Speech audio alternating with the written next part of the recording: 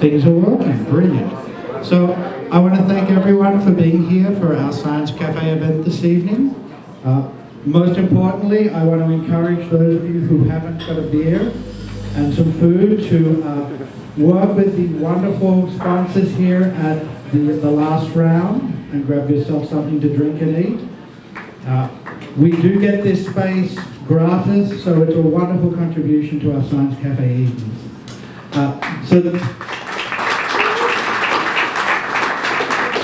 Thank you. So this evening's speaker is Dan Goulart, who is with Buzzards Bay Coalition, and he's going to speak to us this evening about Buzzards Bay Brook, a little bit of its history, and the plans for some restoration. So Dan, please. All right, guys, thanks for being here. Thanks to the wait and bar staff for serving up some good cold beer and food, and I'll get right into it. So I'm the project manager for the Buttonwood Brook Restoration Action Plan, what we just call the Buttonwood to Bay project for short.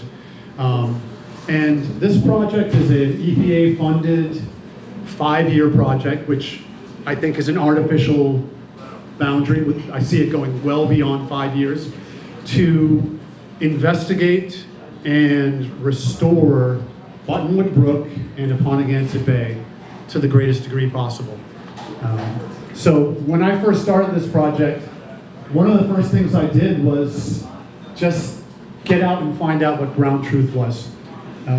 Get out and walk the entire brook. And I think most people don't realize that Buttonwood Brook is actually just under 9 miles when you include the main channel and all of its tributaries. I think most people associate Buttonwood Brook with the park and maybe a little section outside the park, but this brook is actually part of a vast ecosystem, a circulatory system, if you will, for the entire watershed.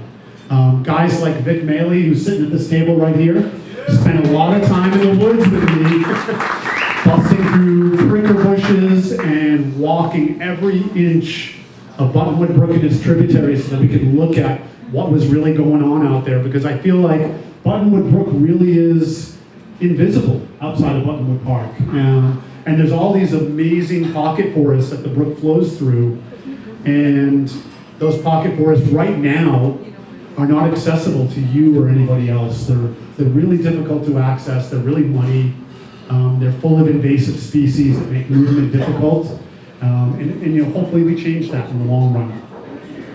So once we got those walks done, we started sort of digging into a little bit of the history. You know, from my perspective, I look at the history of this place and I want to know what happened. You know, where did we go wrong with Buttonwood Brook?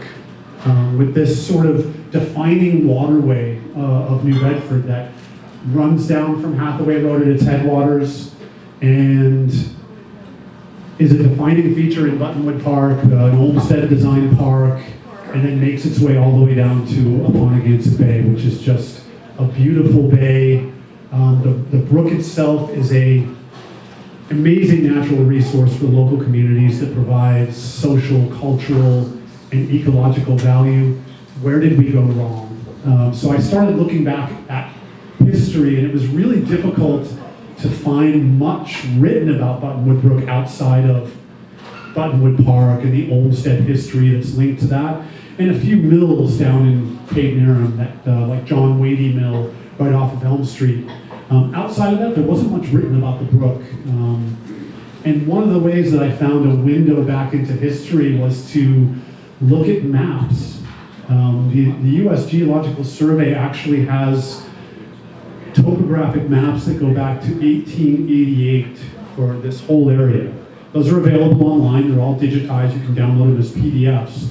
And I started going back, starting in 1888, and moving forward map by map, and comparing how the landscape was changing over all of that time.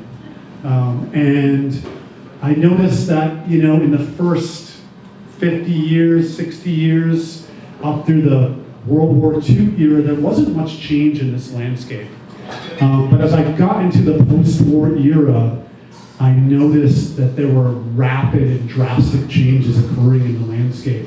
And I found that really interesting, you know, the factors, the post-war prosperity, the GI Bill that opened up housing to a lot of people, the widespread use of automobiles drove this urbanization and suburban sprawl that fundamentally changed the Buttonwood Brook watershed.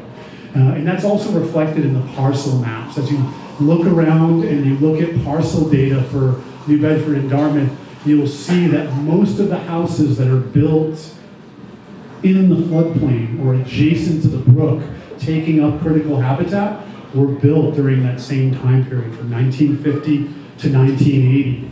And then in the post-1980 era, a lot of regulations started coming down.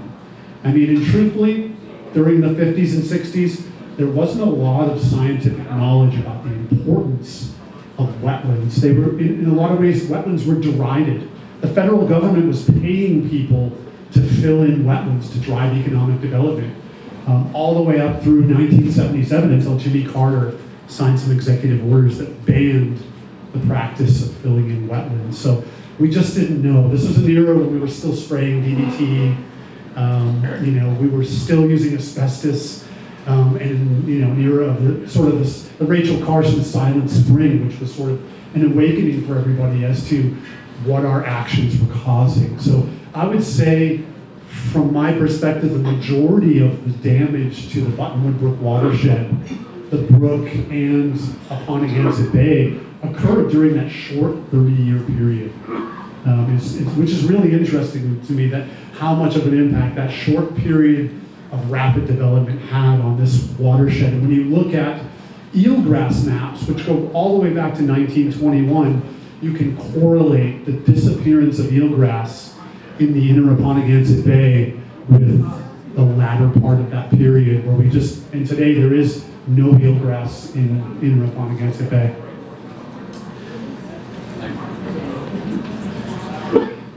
So, you know, we look at the impact of that watershed change that occurred.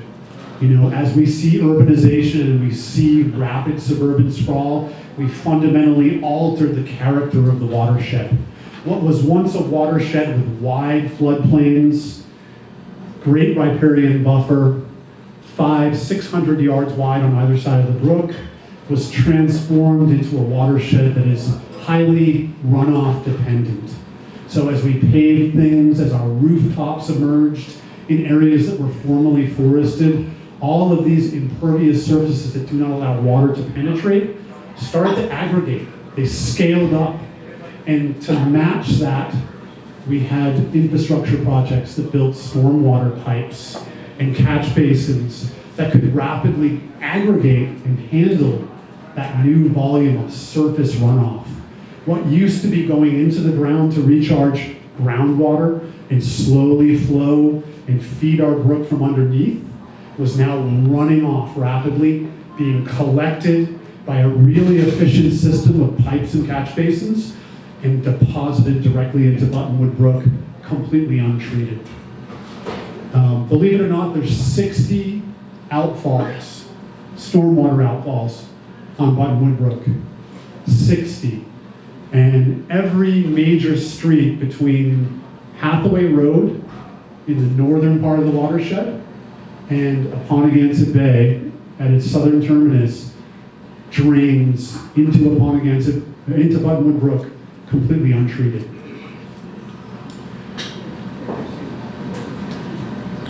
So why do we care?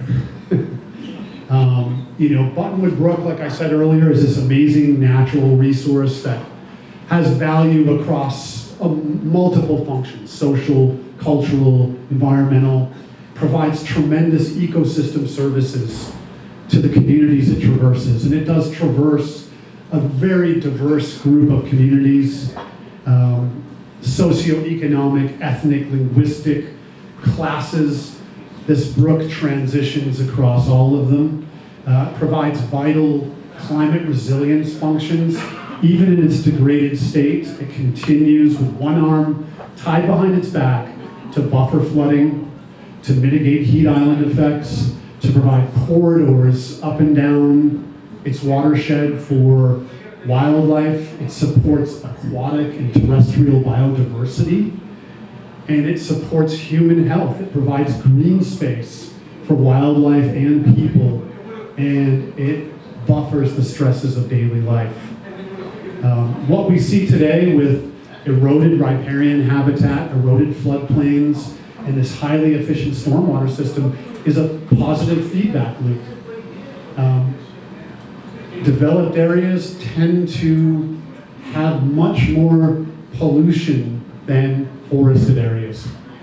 In forests, we have decomposing trees and shrubs and leaves and leaf litter on the floor, but that is generally being decomposed and infiltrated down into the soil where nutrients and bacteria are managed.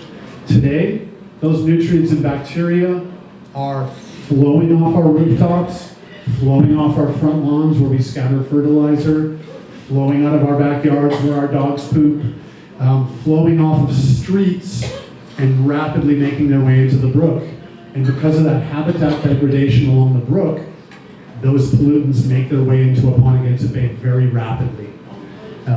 In the past, the brook, and I'll use Route 140 as an example.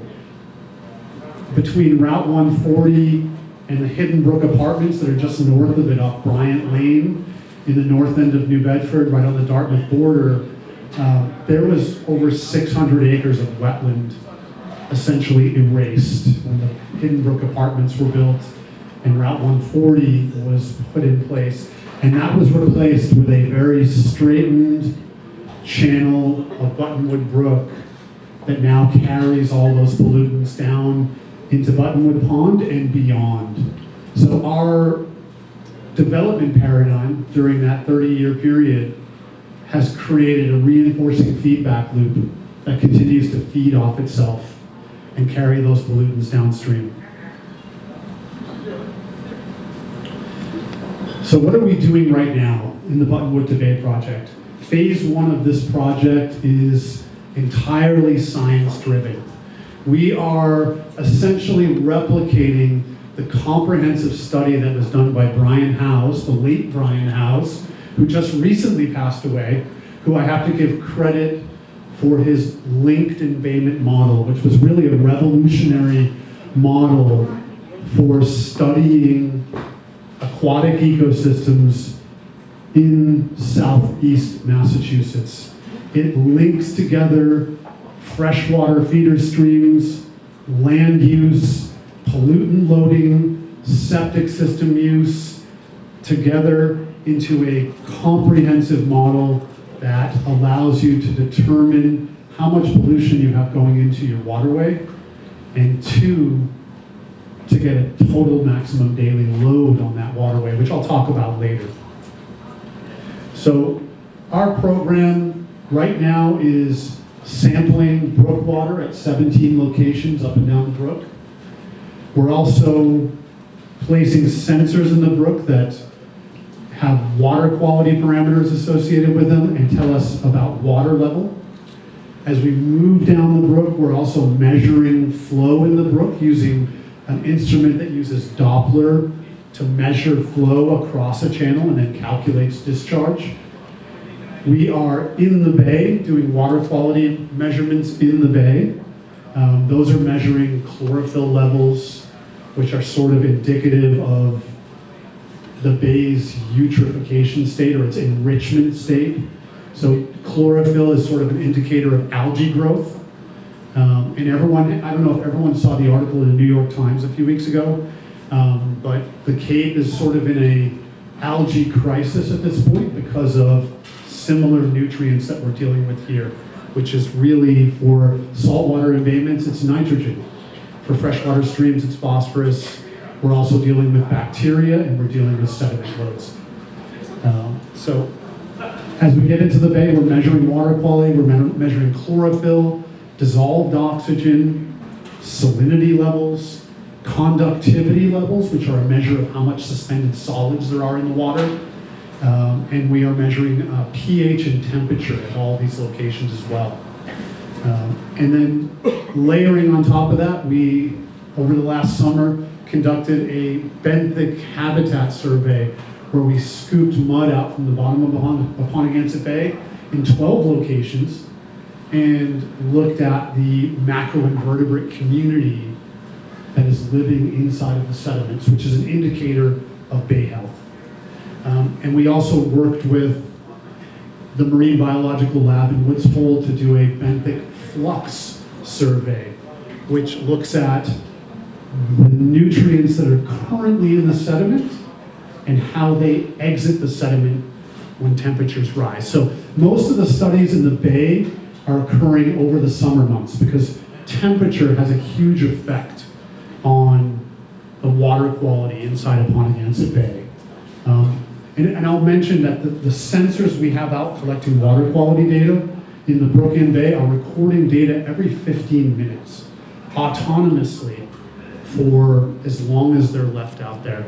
So right now we have somewhere between 500,000 and 600,000 data points that we are looking at to correlate all this data. So how does all this scientific data connect? Number one, it's providing us a baseline of what the brooks and the bay's health are, because we look at the Brook and Bay as an interconnected system in sort of the Danella Meadows notion of a system with inputs and outputs. And what we want to understand with all of this science, all of this water quality, sampling in bottles, sending this stuff off to labs, is how does the system respond to rainfall as the key driver that carries pollution from all of this urbanized area and suburban sprawl into the brook and eventually down to the bay. So with our water level loggers in the bay and our water sampling in the bay, we can correlate those days when it rains and when it's dry, and we can compare that data downstream inside the bay to see how that directly impacts the water quality inside, particularly the northern end of the bay, where we're seeing much higher levels of nitrogen and much lower levels of dissolved oxygen. And when I think about dissolved oxygen, I really think about low dissolved oxygen like we're seeing in the northern bay as habitat loss. Once dissolved oxygen levels drop below 4 milligrams per liter, you start to have an anoxic zone or a hypoxic zone that's transitioning to an anoxic zone. And most organisms cannot live in that zone. So it essentially becomes a desert. Anything that's mobile, that can move, will start to move outside of that low dissolved oxygen area. And the same thing occurs in Buttonwood Brook. We have low dissolved oxygen areas, areas with high concentrations of pollution. Organisms try to adapt by moving to other areas that are not as polluted or degraded, but then they concentrate into those areas. They compete more fiercely for food resources, and they're also more concentrated and susceptible to predation from predators that come into the bay or in the brook. So that starts a cascade down the ecology of the brook and bay.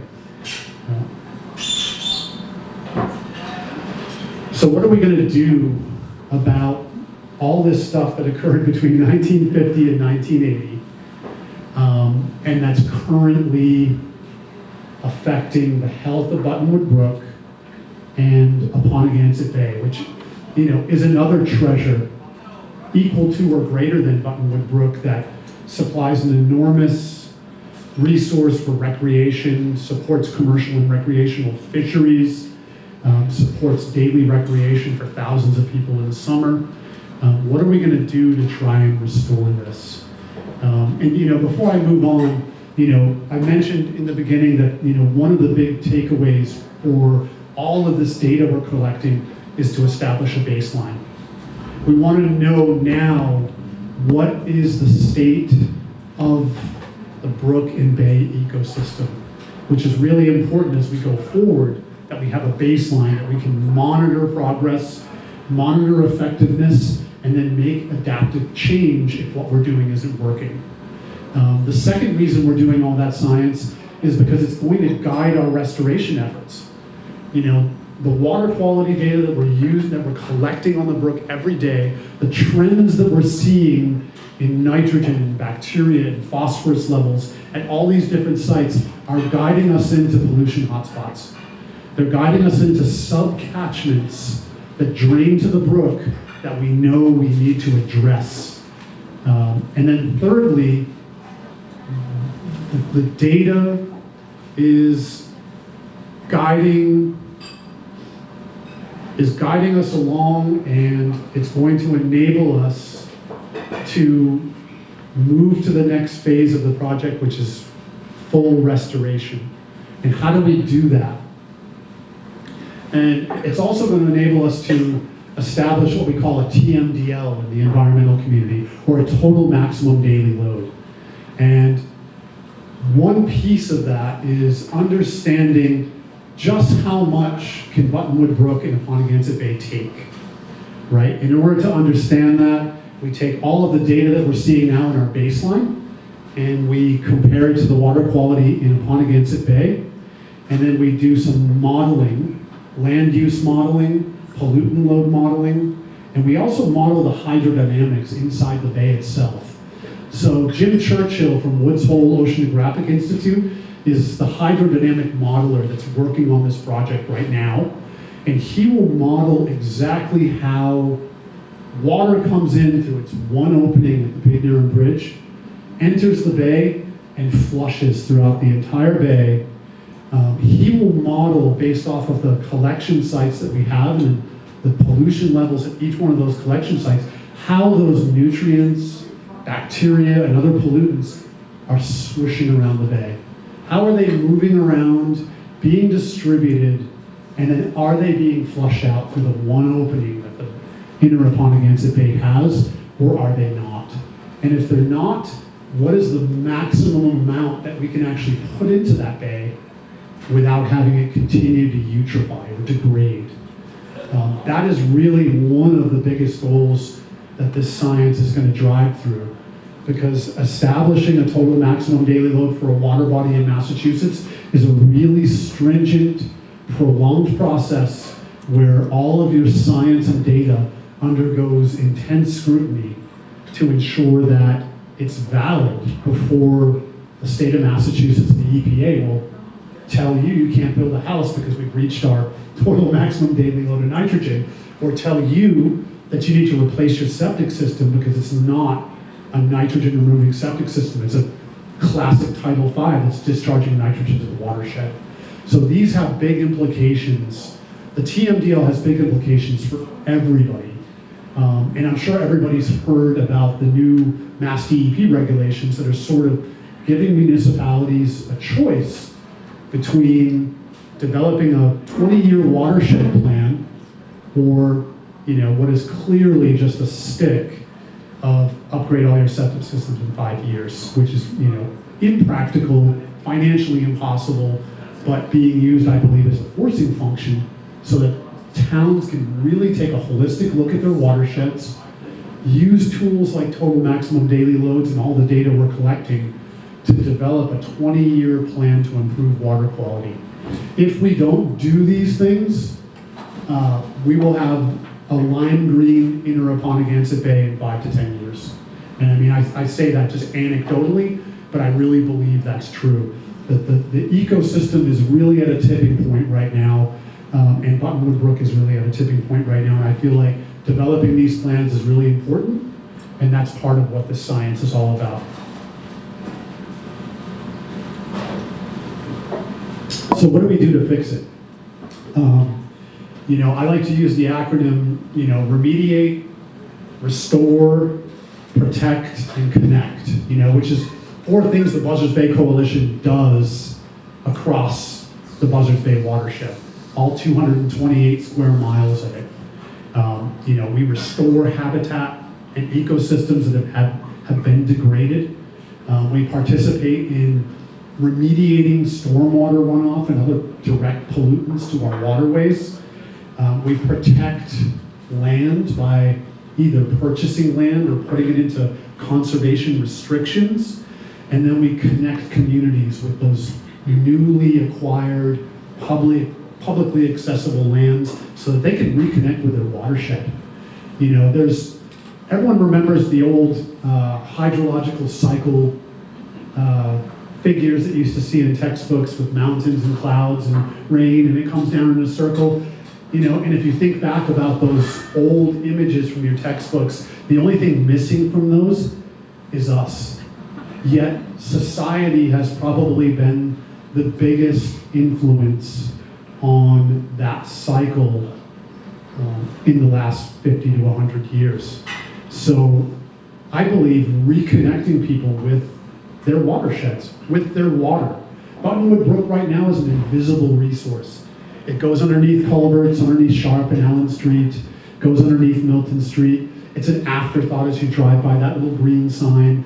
And all those pocket forests in between each one of those main streets is invisible. It's inaccessible to you. Even if it's town land or in conservation, it's very difficult to get in there. It's mucky, it's full of prickle bushes, as Vic and I well know.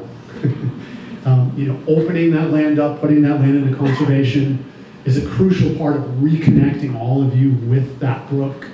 And you know, I'm a big fan of Yvon Chouinard from Patagonia, and you know, he has a great quote that you only protect what you love. If you're not connected with this watershed, if you're not connected and appreciating all the things it does for us on a daily basis, then you just won't have the desire or the energy to protect it.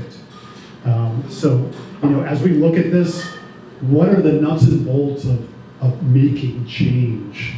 Number one, green infrastructure and nature-based solutions offer a great way to sort of restore the natural hydrology in this watershed. Where we've put massive amounts of pavement and impervious surface, we can use rain gardens and infiltration basins and tree filters and a whole variety of other constructed wetlands to try to take some of that water, prevent it from running down the big long hill at Sharp Street right into Buttonwood Brook, and put it back into the ground. And that's really also a great hedge against droughts like we saw this last summer. You know, brooks that are fed by groundwater are much less likely to dry up. This summer I went out on Buttonwood Brook, and it was a hiking trail. It was bone dry. You could just walk right in the brook bed all the way down to Dodge Reserve, and you barely started getting a little bit of trickle south of Dodge Reserve off Russell's Mills Road. So it's an amazing hedge for climate change as well. Habitat restoration, restoring functioning floodplain and riparian buffer that's been degraded along Buttonwood Brook, where there are opportunities to do so, can provide enormous pollution removal up and down the brook. And I'll use this as an example. Without throwing the zoo under the bus, I'll say that there's a lot of pollution coming out of the south side of the zoo. But when you went one testing station south, which is at Sharp Street, there was a 90% reduction of bacteria in 0.8 miles of intact floodplain and pocket forest. Bacterial levels were reduced by 90%, which just points to how critical the last remaining pocket forests are up and down Buttonwood Brook. And if you look at Google Earth and you zoom back, you'll really just notice that the brook is really the last remaining green corridor connecting the north end of New Bedford down to Payneham Harbor. Everything else is essentially covered in urbanization or suburban sprawl. So preserving these remaining pocket forests, putting them into conservation, and ensuring they can just do their job without asking for anything. They're just out there working 24/7. And then really just thinking about water as a resource instead of a waste product. You know, that paradigm that built up through the 50s, through the 80s, really just, like I said, disconnected people from their water, but it also treated water that was falling from the sky as a waste product, to just be discarded as rapidly as possible. Just get it away from me. versus what it was in the 1940s and before, where we had wetlands and slow water moving through.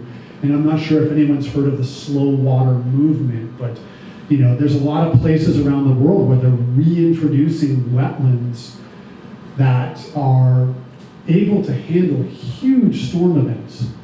I mean, this is critical for climate adaptation, where we are seeing less frequent but much more intense storm events. And when I walked Buttonwood Brook,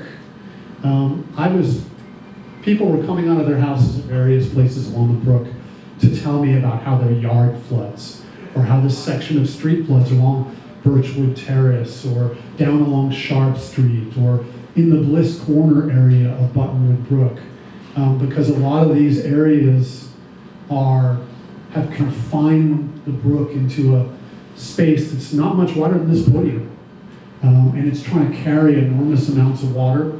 So, to do that, it keeps digging itself deeper down into the ground, and then it separates from its floodplain. But that's that reinforcing feedback loop I was telling you about. Now, when the water goes through that section of brook, it rips through there at high velocity, which then erodes the brook channels and churns up more sediment, undercutting brook banks, carrying it even faster down to Apponeganset Bay. And that's the feedback loop that we need to try to break. And green infrastructure, nature-based solutions, habitat restoration, and reconnecting all of you with this amazing ecosystem that's out there. I'm getting the Shepherd's Crook call from back there. Reconnecting all of you with that ecosystem is absolutely critical. So I want to just end with, what can you do? Because I feel like there's a lot of people out there who are either unaware of the problem, or they're aware of the problem but don't know how to act. It's difficult. I mean, I've suffered from it myself in my lifetime, where you just know this problem exists, and you're just like, what do I do? Climate change is a problem like that. It can be paralytic. So you can join organizations like the Buzzards Bay Coalition. You can donate to organizations like the Buzzards Bay Coalition, or others like DNRT and the Waterkeeper Alliance, and there's a lot of them out there that are doing great work. But Buzzards Bay Coalition, I work just over the hill. It's a New Bedford-based organization, and it's heavily vested in environmental justice for New Bedford residents. You can volunteer. We have bay watchers that are out doing water sampling. You can come out on brook cleanups, which, by the way, we're going to have this Saturday up at the backside of St. Mary's Cemetery, connecting up to the Hidden Brook Apartments, which, aptly named, was built on top of a 40-acre wetland that fed Buttonwood Brook. And you can advocate, which I feel like right now in this project, as we move from data collection and understanding the baseline conditions we have in the brook, we're moving closer and closer to starting to implement projects. We just purchased a property in Paynerum, and we're going to try to remove an old dam that's behind that property. That is going to require support from local government, whether it be the mayor's office, the city council, the Dartmouth Select Board, the Dartmouth Town Administrator. You guys are who they listen to. And I'll be briefing the Harbor Planning and Implementation Committee, which Brian O'Hare is a member, and then the Dartmouth Select Board.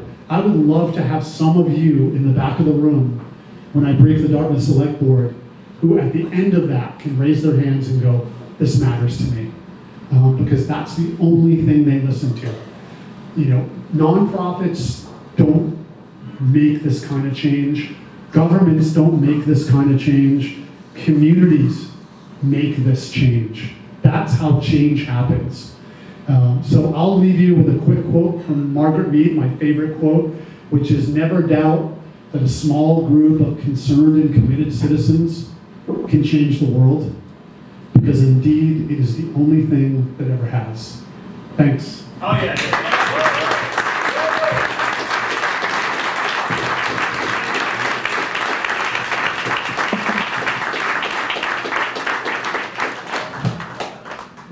Thank you, Dan. That was a fascinating talk, and I'm going to invite you back here because I know there are going to be questions from the audience. You've told us what the issues are with the brook, and you've also told us what we can do to help today, and actually you told us what we can do on Saturday. So I hope to see lots of people there at the cleanup, and if there are questions from the audience, I'm sure Dan will be happy to answer them. Yeah, absolutely. Yes. I'm very moved by everything you have said, and I believe in it tremendously. But I think we're very small.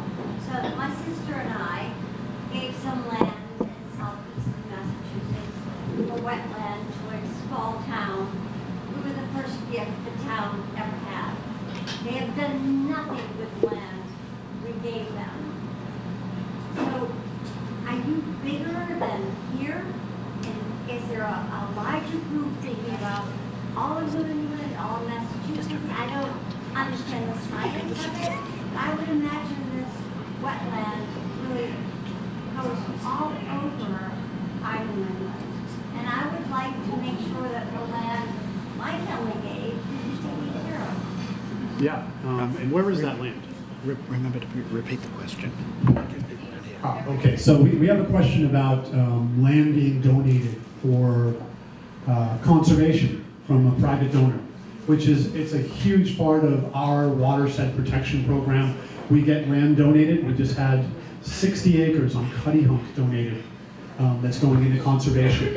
And what happens to that land? How is it used? I'll say that sometimes, depending on the type of land, if it's wetland, deep in a forest, and it's an isolated plot, sometimes the right thing to do with that is nothing. It's just sit on it and protect it. Our strategy is to look at that piece of land and then immediately start looking in concentric circles around it and look at every other piece of land we can acquire and connect into it, because size matters. When you put land into conservation, it's great. A small piece of land, a couple of acres, makes a difference. This is you got to remember, this problem scaled up over 30 years and started destroying our watersheds. So every little piece that we can put back into scaling it backwards matters. But as we look to really having an impact on water quality, that we can dip a bottle and measure, we look to aggregate more and more land. I'm hopeful that the land that you donated to the town was adjacent to or adjoined to maybe additional conservation land or municipal land that's in conservation. And as I look at the map for Buttonwood Brook, there are plots of property on the parcel map that are sitting in the middle of wetlands that you will never be able to build on. I don't know, maybe these people are hedging on climate change, that the whole place is going to dry out and they're not going to be wetlands in 100 years. But those plots of lands, by and large, should just be either donated to the town or put into conservation. So I can sort of see in the rural world growing up where all the wetlands are, but how does the town organize to take care of these things? We're wealthy here. So there are a lot of people who donate and can give money for restoration. Right. Smaller towns that have all this land, but don't have people who can give money. This is where the watershed plan comes in that I discussed earlier. That Mass DEP regulation is currently in effect on the Cape, but it's coming to Southeast Mass really soon, probably in the next 5 years. So if you live out, on Potomska Road or down by the Slocum River and you have a septic system, you really have a vested interest in making sure that Dartmouth has the staff, the capacity, the technical capacity, and the desire to produce that watershed plan, because that is exactly where they will identify critical parcels that are contributing to the watershed that have high ecological value. And those should be priorities to be put into conservation and to be buffered. But you can't do that if you don't take a holistic look at your watershed and develop a plan. To me, that is much more favorable than telling you, the that you have to spend $30,000 to upgrade your septic system. Dan, Yeah. you stand in front of the mic because the video, Oh, back, yeah. get back. The other front. Oh, the other one. Because that's the video mic. Did that answer your question, ma'am? Oh, yes, I mean, so where we go now. I got one. That's a good thing, right? So I'm pulling it back, some of us in this audience on property right along Buttonwood Brook. What can we do as individual homeowners? You live in a property that abuts? Yeah. Yeah, so that's a great question. I mean, there is a lot of properties, and at the beginning of this project, we sent a letter out. Wait, can I repeat the question? Yeah, so what can you do as a property owner that lives right on Buttonwood Brook? And there's a lot of them when you account for those 3 tributaries that run from, one of them starts right behind Bishop's Dam, runs down through the woods right behind Dartmouth Town Hall, which incidentally is draining all of its parking lots right into that tributary. And then it comes down to Hawthorne Street and joins the main brook. There's a lot of houses, a lot of properties along there. You can just follow good property management practices. What are the main contributors of nitrogen from your property? They're impervious surfaces, they're your lawn, and they're pet waste on your property. Those are probably the 3 biggest. You know, you can buy a kilogram of nitrogen fertilizer now for a couple of bucks and throw it all over your lawn. If you live in New Bedford, it costs the New Bedford wastewater treatment plant $1,000 to remove that kilogram of nitrogen from the wastewater that goes down into the drains in front of your street. So, you know, you can manage fertilizers on your property, use them appropriately, use them seasonally, try not to fertilize before a rain. You can manage pet waste, and you can try to disconnect your property from the street. You know, and this is a big move. A lot of houses in New Bedford have rain leaders that come down and they go right into the sewer system. Or people have rain leaders coming off onto their driveway and that water rushes right out. Your rooftop and the materials it's made of slowly erode. It carries phosphorus, other minerals, and those go right into the street, and then they rapidly drain into catch basins and end up in Buttonwood Brook. So managing your property for fertilizers, pet waste, and disconnect your impervious surfaces from the street. Those are 3 huge things you can do. Yes? Robert. Dan, I know that I'm not the only person here that remembers when Buttonwood Brook went through Buttonwood Park. It was a concrete lined channel. And once the zoo got redone, it became a natural bank again. Just in general terms, talk about the benefit of the ability to slow down water flow, take in water, have the vegetation filter out whatever's flowing through. Right? Because we had a chance to talk briefly earlier. I remember standing on that bridge that heads over to the farm and looking down and seeing crayfish there. And then we talked a little bit about you as a kid being able to play around there and seeing the things that you saw. Just talk about just the difference of changing the channels and how that's helped what's flowing down towards the Pontiac Bay. Yeah, so, you know, removing the concrete sluiceway. Yeah, so he's asking about the Buttonwood Zoo and, you know, how it used to be a concrete sluiceway and now it's sort of a semi-natural brook channel going through the zoo.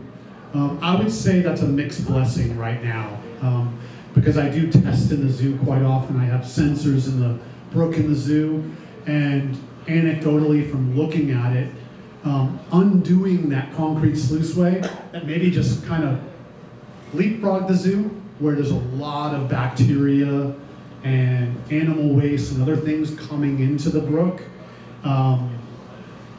may have actually been detrimental.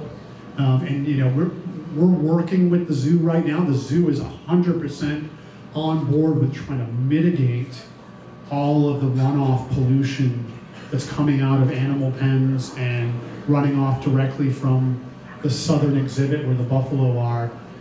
We're working with the zoo to develop a plan that will help mitigate that. But in general, you know, when you restore habitat and you slow water down, you give that water a chance to sink into the ground and recharge groundwater supplies. And you slow it down enough for all of these different native plants. I mean, even invasive plants remove nutrients. So, I mean, I'd rather have invasive plants there than nothing.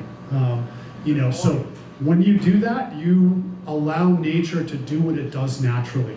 You know, plants love nitrogen, but if the nitrogen is going by at 3 meters per second, they don't have time to grab it. So slowing that water down is critical.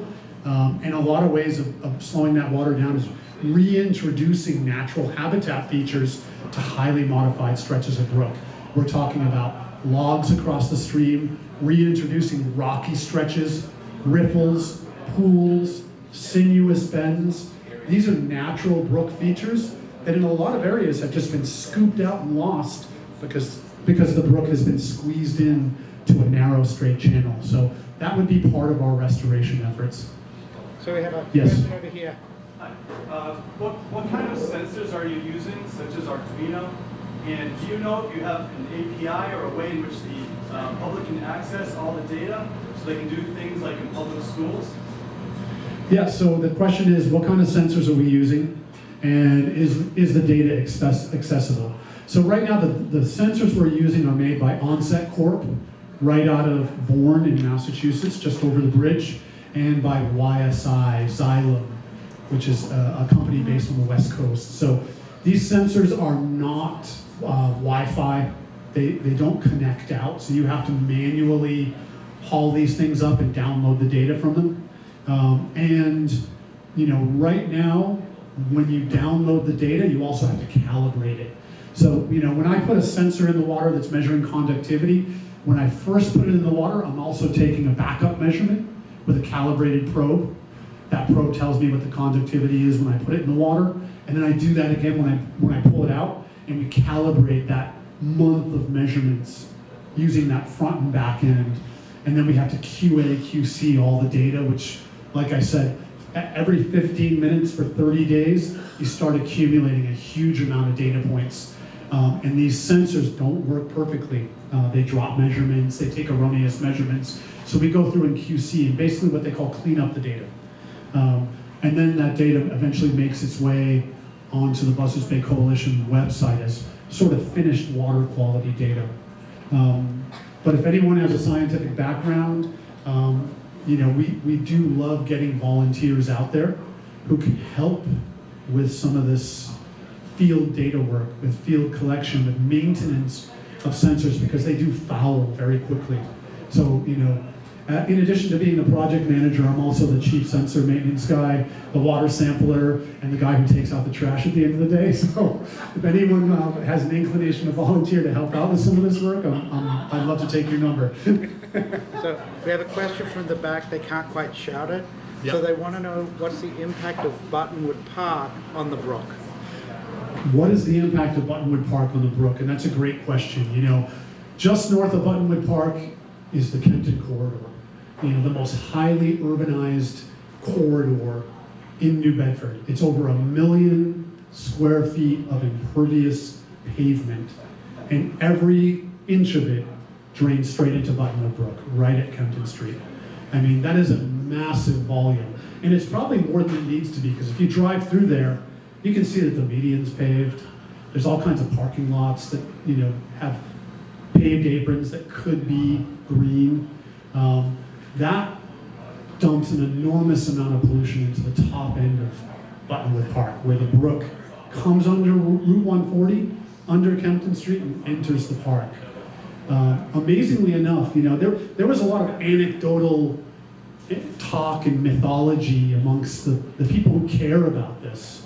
And some of this was driven by previous studies that, you know, all the problems are in New Bedford.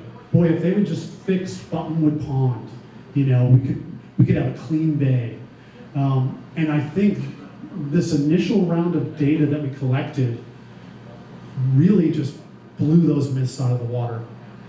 What we saw in the data was that we were having high nitrogen, high bacteria, huge amounts of phosphorus entering the system at BWB2, which is our test site, right there at the little walking bridge at the north end of Buttonwood Park. And by the time we tested immediately south of the pond, where it goes underneath Fuller Parkway, those levels had dropped to almost nothing. So right now, Buttonwood Pond is acting like a giant piece of green infrastructure, but it's under duress. It is really under intense pressure. And anyone who drove by Buttonwood Pond this summer could see how quickly the pond dried out and how shallow Buttonwood Pond has become as a result of those high velocity water inputs from that big impervious area in Points North, depositing all that sediment into the pond. So the pond is on borrowed time. It is only going to do its thing for so long before it just keels over and collapses. And we are putting immense pressure on it right now. So the park, the pond, is having an enormous positive effect. The zoo, unfortunately, just south of that, is having a slight negative effect. But thankfully, like I said, those pocket forests to the south are managing that forest right now until some developer gets his eye on them and then fills that wetland and builds on it. So critical to get those protected.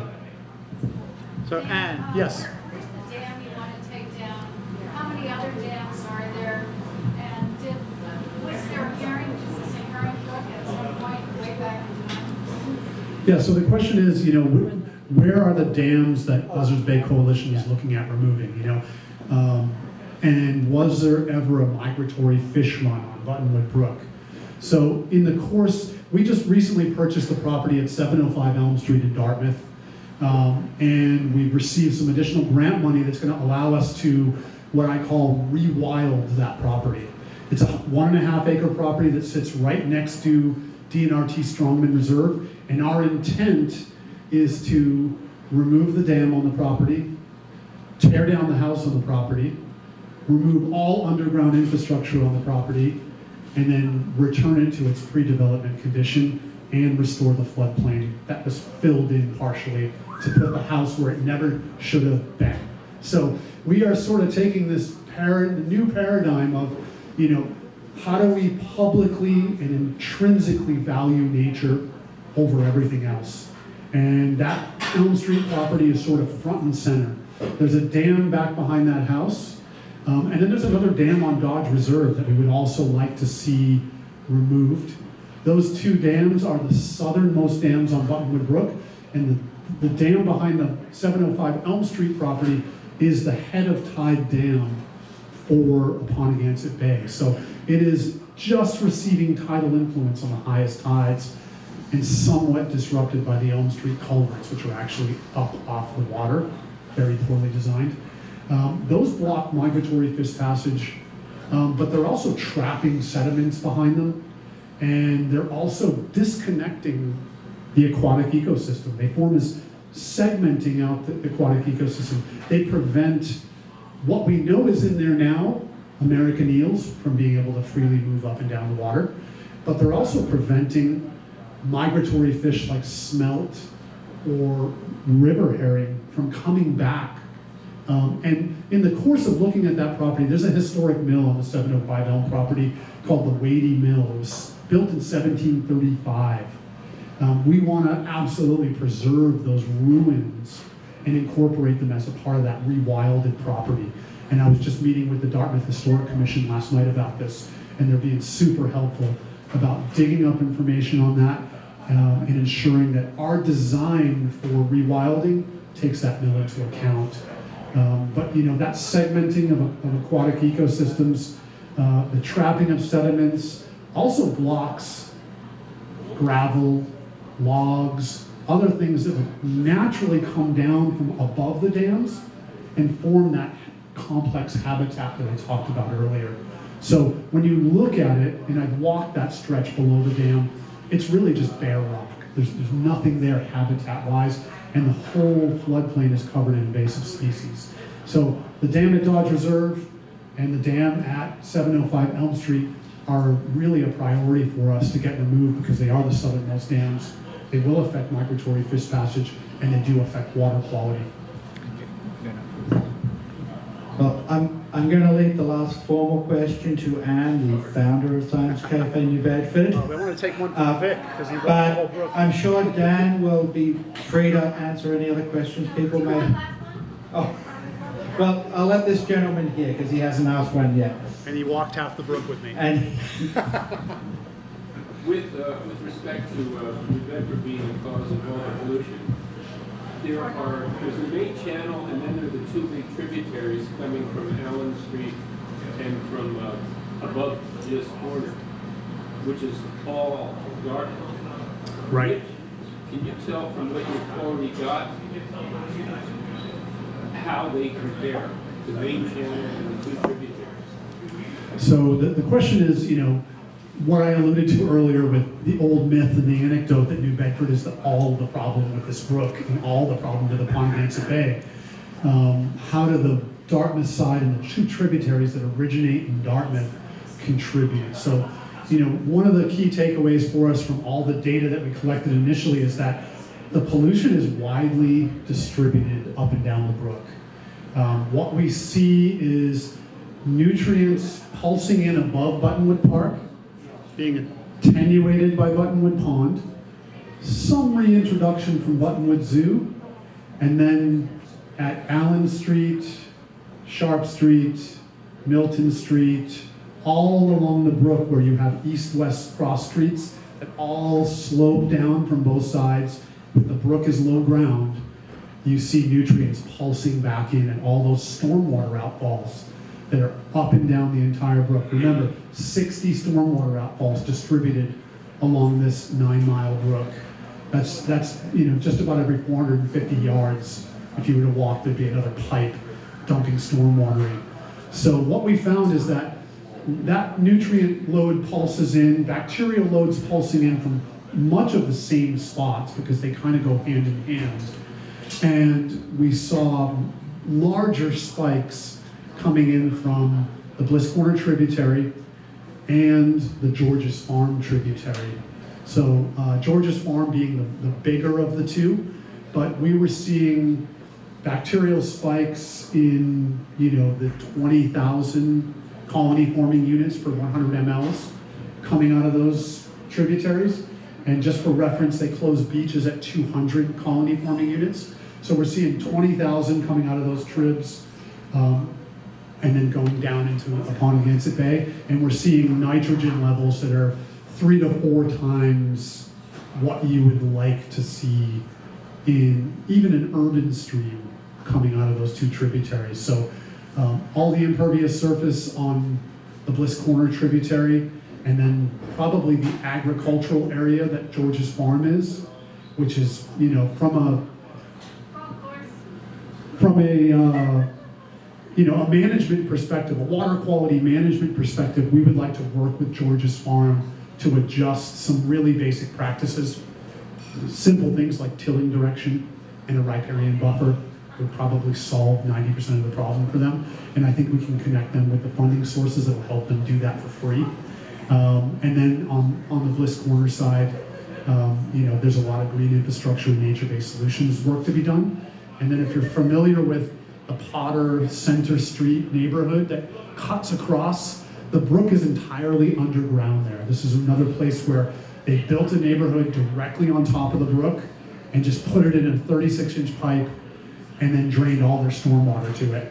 So it exits out at Arnold Street, kind of almost on the border of Dodge Reserve, into a beautiful wetland that's owned by the town of Dartmouth. But unfortunately, because of the velocity that water comes out of that stormwater pipe, it rips straight through the wetland rather than going out and slowly traveling through it, which would probably remove almost all of that bacteria if that were the case. So again, a target for restoration that would let nature do its job, and the water coming out into Dodge Reserve and the main channel would probably be completely within normal limits. so I know Dan will be around to answer a few more questions, but I'll go as long as you want. I want to thank Dan again for tonight's presentation.